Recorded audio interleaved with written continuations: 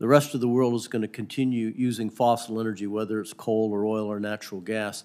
And that's why we have moved forward quickly on the Coal First program, because it offers the opportunity to, for what I think of as 21st century coal. Right now, the Chinese own the space in power generation, coal-fired power generation.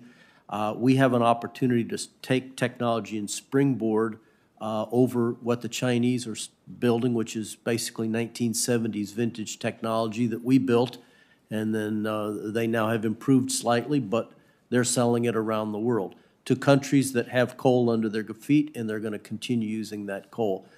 But with the Coal First program, we can move into power generation and we can move into hydrogen production, because these countries also, as they build out their transport sector, may not do it the same way that developed countries. They may move more swiftly into hydrogen, and so there's an opportunity there to take our technology using their natural resources that are under their feet and produce zero-emitting power generation and zero-emitting hydrogen, and perhaps even net negative hydrogen and net negative electricity.